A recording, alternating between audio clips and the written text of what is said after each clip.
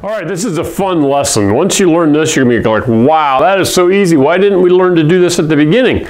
Why did we have to do all that completing the square? Well, completing the square kind of shows the steps of how we get to the answer, and we are going to use that in solving some problems later in Algebra 2 and advanced math. So we need to know that technique, but the quadratic equation is a shortcut for getting your two values for x when you have a quadratic. Means you have an x squared term, right? So the formula and the pace on page 10 shows how they derive this formula using an equation that's in this form. A x squared plus bx plus c equals 0. So if you start with this as your quadratic equation, and then you solve it just keeping all variables, all right, it's a little bit, anyways, a little bit confusing, but I think if you follow it, it might make sense. But we end up with a formula, which is negative b plus or minus the square root of b squared minus 4ac all over 2a. So Mr. Anger, how did you know that? Well, we just memorize it, okay? And I would encourage you to say it with me a few times here. Here we go, negative b, okay? And the b is whatever the value is of the x term, plus or minus the square root of the b squared minus 4, just the number 4, times the letter a, whatever the value of a is, times c. That whole thing is under the radical. So you solve that. And then all over 2 times the value of a. Now we're going to show you in a minute how we can plug into that. But look at this formula. Take a mental picture of it, all right?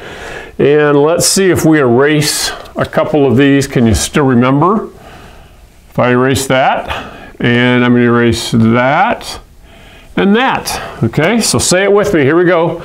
Negative b plus or minus the square root of b squared minus 4ac all over 2a. Let's do just a little bit more. What if I erase the a and the c? All right, say it with me. Say it out loud. Negative b plus or minus the square root of b squared minus 4ac all over 2a. All right, I'll just plug it back in here so you can see it so that we can solve using it. Here we go. Now in this equation, we need to first bring this over so that it's in this form, 3x squared plus 6x minus 4 equals 0. All right, so we brought this over, made it positive, but now we have it in descending order. That means that a is positive 3, b is the number 6, and c is negative 4. Now let's take our template here, our formula, and we're going to plug in. So negative 6 plus or minus the square root of 6 squared minus 4 times 3 times negative 4. All over 2 times a.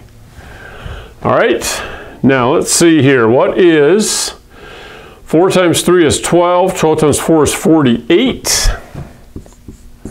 Now notice that's a negative, and then this is 36 minus that.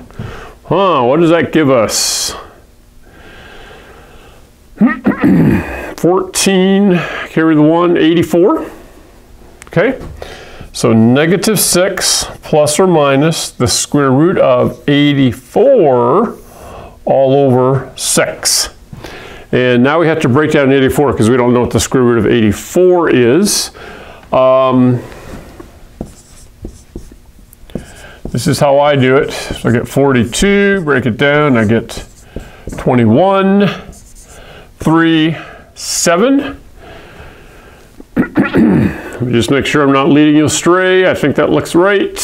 Okay, so that means a 2 is going to pop out, but the 21 will stay underneath. So I have negative 6 plus or minus the 2 pops out. Square root of 21 all over 6. And now, in fact, we might just write it like this, okay? As two separate things. And now we can simplify that. -1 plus or minus, and then that cancels against that. Square root of 21 over 3.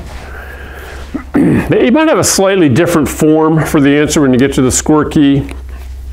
Maybe they leave this as -3 plus or minus the square root of 21 all over 3. That'd be the same thing, okay? But the point is we need to memorize this formula. That's the quadratic equation. Rearrange the equation they give you so that it's in this format. This is called standard format. And then we can just look at it and we can grab the A, the B, and the C values. Plug it into the equation, simplify it, and you literally have two answers because this is -1 plus the square root of 21 over 3 and -1 minus the square root of 21 over 3. So we have two answers, okay? So on all the rest of the problems on this page, you should, they only give you 7 problems, okay? Hopefully you won't have any difficulty doing those. And they're all basically the same. All right, do well.